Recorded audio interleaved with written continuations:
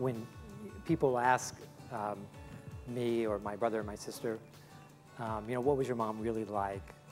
I'm always at a loss for words, because I think if you read the books, if you read the columns, that's really who she was. She wrote, my guide to housekeeping is as long as it doesn't multiply, catch fire, smell, or block the refrigerator door, let it be. Nobody else cares, why should you? And with lines like that, she won the friendship of millions and millions of women, and grudgingly the friendship of many men as well, even though she did say, God created man and I could have done better.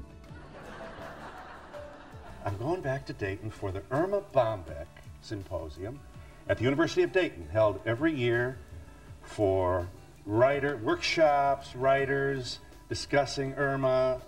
Erma, I hear you live across the street from Phil Donahue. What's Phil really like? And Erma said he peeks in windows.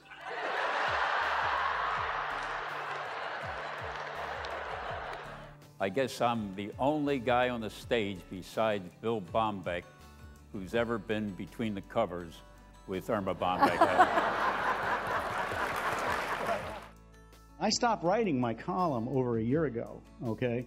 But every day, in Miami, where I live, and where my column has not run for a year, people come up to me and say, I love your column, I read it every day. So my point is,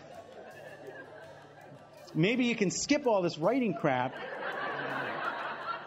because you don't have to necessarily write anything to be a beloved humor columnist. So this is kind of a tribute to the live shows, that the reality shows that they have on television. Man, what is everybody's problem? I like being stranded. It'll be just like the Swiss Family Robinson, only with more cursing. We're gonna live like kings, damn hell-ass kings.